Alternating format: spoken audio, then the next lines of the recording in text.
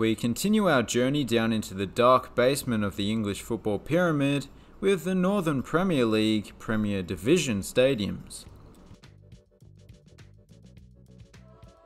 Starting off with Hurst Cross, Ashton United.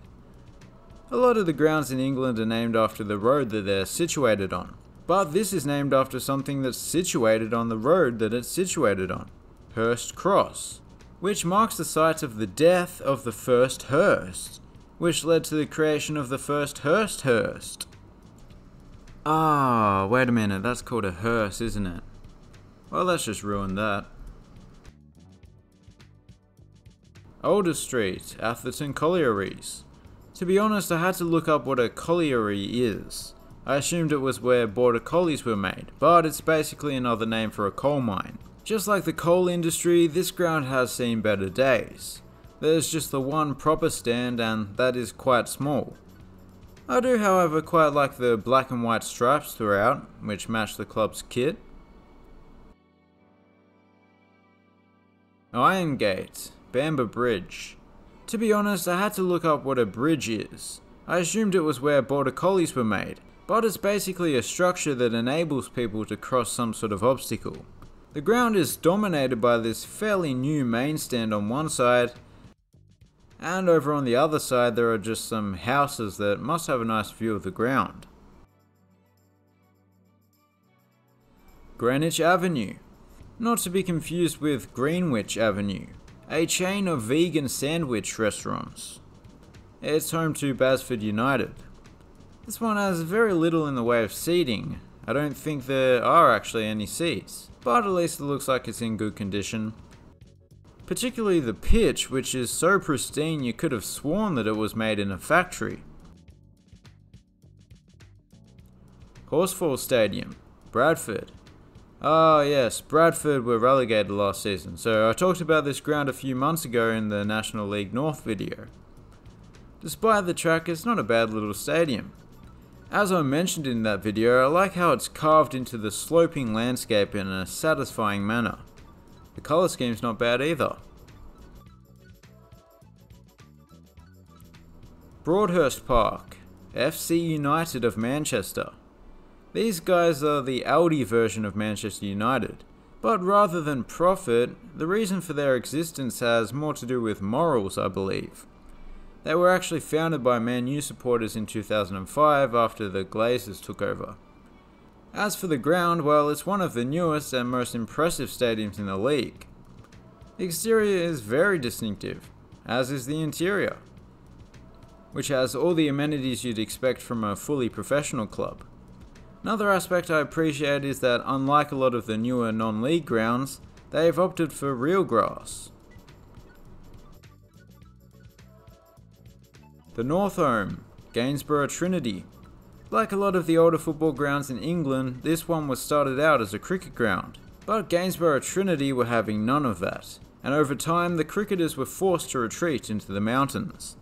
There still exists a guerrilla movement to this day, and the cricketers occasionally descend from the mountains to mount attacks on Gainsborough Trinity, using hit-and-run tactics as cricketers know how. Peace talks have failed time and time again. Oh, nice ground. Nethermore Park, Guiseley. As you can see there on the seats, the club is nicknamed the Lions. It would have been perfect if the club that played at Nethermore Park were called the Ravens. You know, because of that famous Edgar Allan Poe painting. As for the ground itself, well, I do appreciate the attention to detail regarding the colour scheme.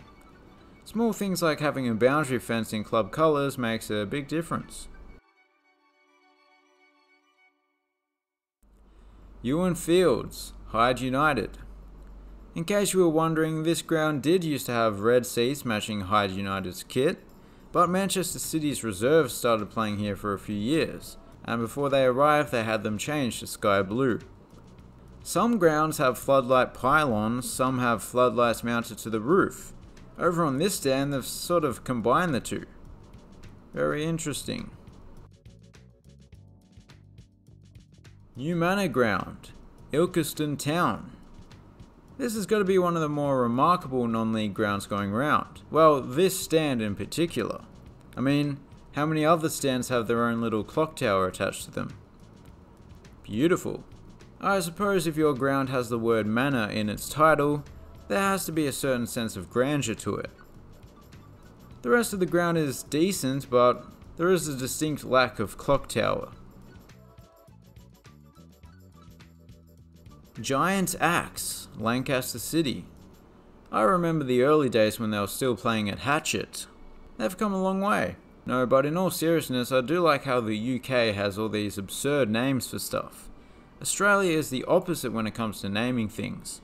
For example, I always thought the Melbourne Cricket Ground should have been called Goblin's Walking Stick. But no, go for the boring option. This is actually a nice little ground sitting just below the nice little castle. Lancaster Castle to be specific. Moss Rose, Macclesfield. Despite being one of the older grounds in the league, the amenities are pretty modern. Yeah, there is a significant amount of uncovered terracing, but the largest stand, the Moss Lane stand, is a fairly new covered all-seater, and the smaller stand over on the other side, ironically called the main stand, has recently been modernised. It's looking good.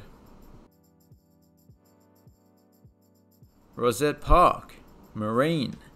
In case you were wondering, no, it's not like how college football has the Navy and the Air Force academies competing.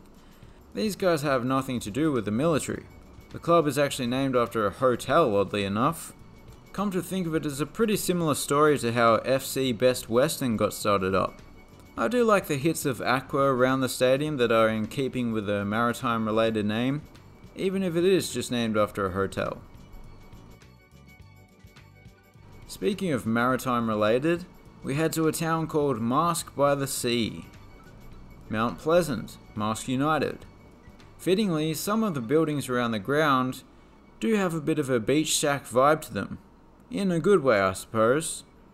There are also some newer additions here and there, like this one, which I believe is called the United We Stand. Oh wait, that's probably just the club motto. Causeway Lane, Matlock Town.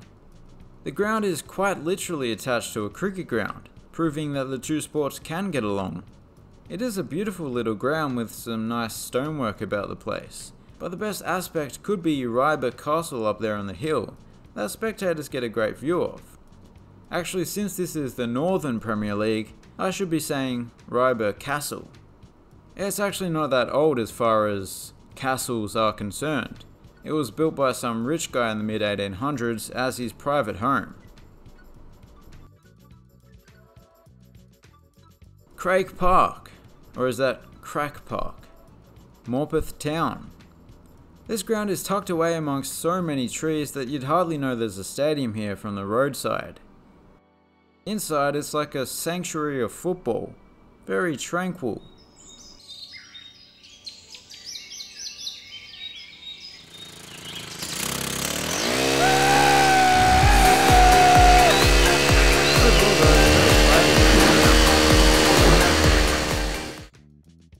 Stainton Park, Radcliffe. I think Stoke City should probably forfeit their nickname and give it to Radcliffe. No one deserves to be called the Potters more than they do. Other than Hogsmeade United, of course, but many people don't consider them a real club on the basis that they don't exist. Anyway, I'm talking about Harry Potter because there's not too much to say about this ground. It's decent, but nothing really stands out. Marston Road, Stafford Rangers. I had already done this bit, but there was some outdated and irrelevant information, so just gonna wing it. Just gonna talk about it and other stuff about it. There's a shed. It's got the shed and oh yeah, it's the southernmost stadium. That's good. Horsey Lane, Warrington Rylands 1906.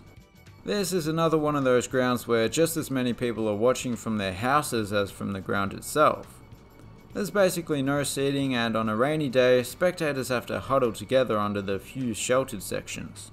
At least you know that there are no glory hunters amongst your supporters. Turnbull Ground, Whitby.